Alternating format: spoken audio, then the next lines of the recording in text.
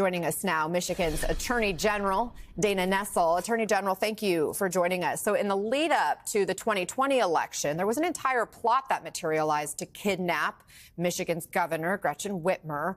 So with that in mind, what can you tell us about the situation there right now in Michigan? And how concerned are you about keeping everyone safe ahead of Election Day?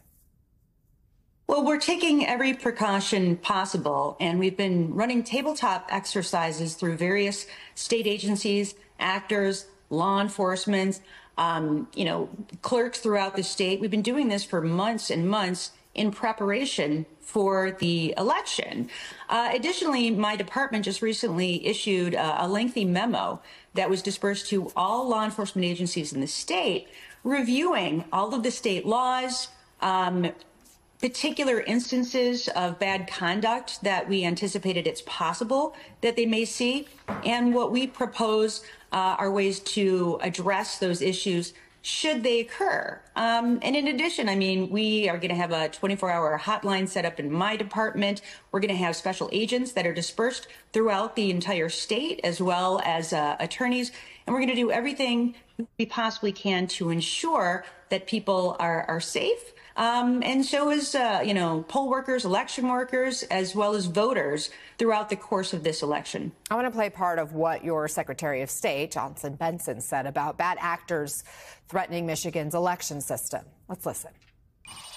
We know that because our systems are secure, there are foreign bad actors and adversaries to democracy on the global scale who will seek to potentially not hack our systems, but hack voters' minds, to spread falsehoods and misinformation, not just to sow seeds of distrust, but to diminish citizens' confidence in the process and in their own voices. So she's concerned about foreign adversaries sowing distrust, but we're already seeing that distrust domestically, where one recent poll showed half of Trump voters already say they want him to challenge the election results if Harris wins. Many believe there will be widespread fraud. What does that tell you about what you could be up against? Yeah, it's so unfortunate.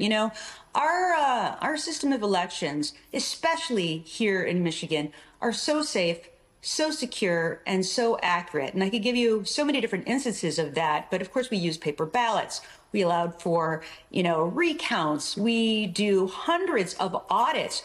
In the 2020 election, it wasn't just that the Republican State Senate did an entire analysis of the 2020 election and found that the election was accurate, but even in Antrim County, where, there were all kinds of lies that were spread from the Trump campaign and from some of his supporters, they did a hand recount. And they confirmed its accuracy. So again, it's so unfortunate that we have the likes of Elon Musk, who every 3 seconds I see a tweet from him where he is working to disseminate misinformation and disinformation. And I think we all know at this point that was the very reason that he purchased Twitter to begin with, right? But it all works just to sow the seeds of doubt in our electoral processes, which is so concerning and so disappointing. And that's why I think that, voices have to be very loud out there to make sure that people understand that our system really is safe and secure and accurate and can be trusted, irrespective of who wins the election in our state or in various other states. We all remember just how tight Michigan's results were in 2020. Biden won by 3 points, ended up being more than 154,000 votes. But there was this red mirage, which made it look like Trump was up on Election Day because the absentee and the early votes weren't processed. Michigan changed its vote counting rules since then to start counting absentee ballots earlier. So how soon can we anticipate results this time around? Well, first of all, I would push back on the notion that a 154,000 vote difference is a close election. How do you make up in any recount situation for 154,000 votes? It's never been done. And that's why the Trump campaign did not even bother to request a recount, right? But what we've done since that time is we are allowing for early processing of the ballots. And that means that, it's not that the votes will be counted, it's that the ballots will be processed, several days early before the election, which should allow for election results to come back a little sooner. But I think it's important to note that not all communities have decided to pre-process. And in fact, the city of Warren, which is the third largest city in the state of Michigan, has elected not to pre-process. So results are not going to come in immediately after the election, but they should come in much quicker than before.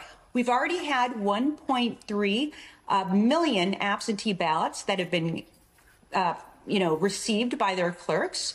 So I do see the results coming in faster than they have in the past as a result, but it's not going to be immediate. And we know, we can see this trend that Democrats tend to vote earlier, either during the early voting process or by absentee, whereas Republicans are more likely to vote on Election Day. Okay.